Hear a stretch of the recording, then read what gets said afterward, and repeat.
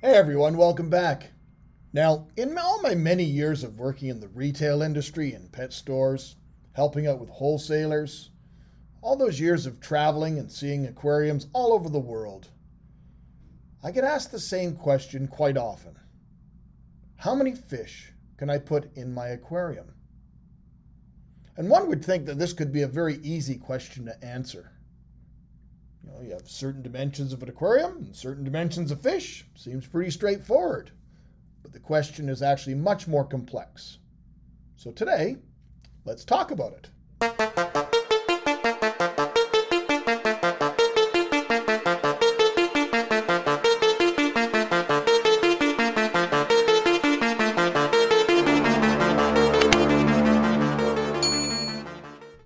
Now, first and foremost, our goal should always be to strive to provide the absolute best environment that we can for the animals in our care.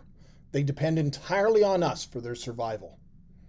And understanding their needs far exceeds just the size of an aquarium or how many fish we can keep within.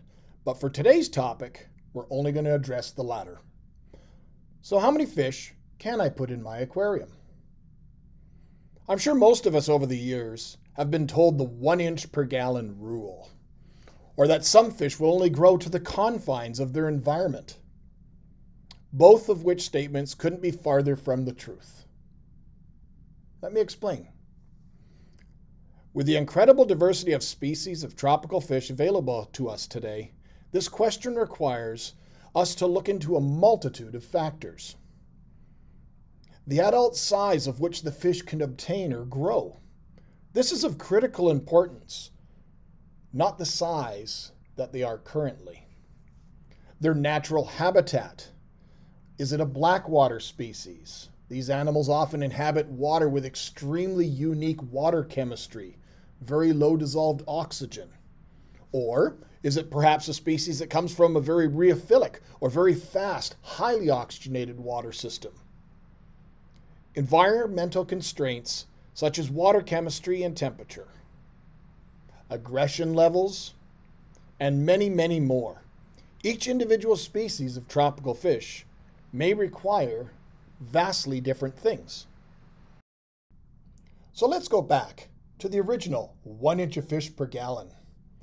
With ideal filtration, regular maintenance, and upkeep with, say, small characins, such as perhaps neon tetras or cardinals as seen here. Now, a dozen or so of these in a 15 to say 20 gallon aquarium, along with some small members of a cleanup crew, may work very, very well. However, would you consider using that same rule for, say, an Oscar?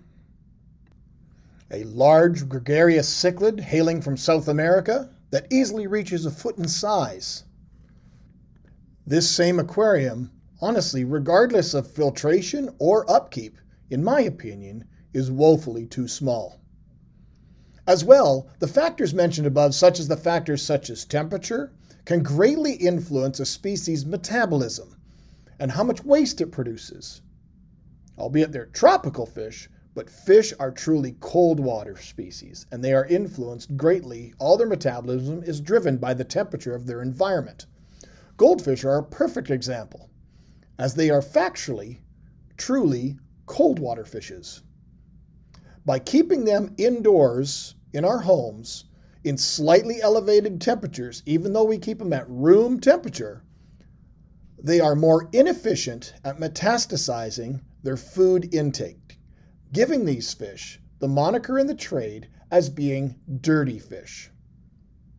We couldn't be further from the truth. Goldfish are no dirtier than any other species. It's the fact that we are keeping them incorrectly. We are to blame, not the fish. Understanding the needs of each species comes full circle when one wants to, say, keep the Mbuna cichlids of the Great African Rift Lakes. In many aquariums, most of them are maligned as being hyper-aggressive. But this is primarily a factor of us not understanding their basic needs. The old rule used to be that we should crowd the fish in order to reduce aggression. However, often, this may very well have the reverse effect.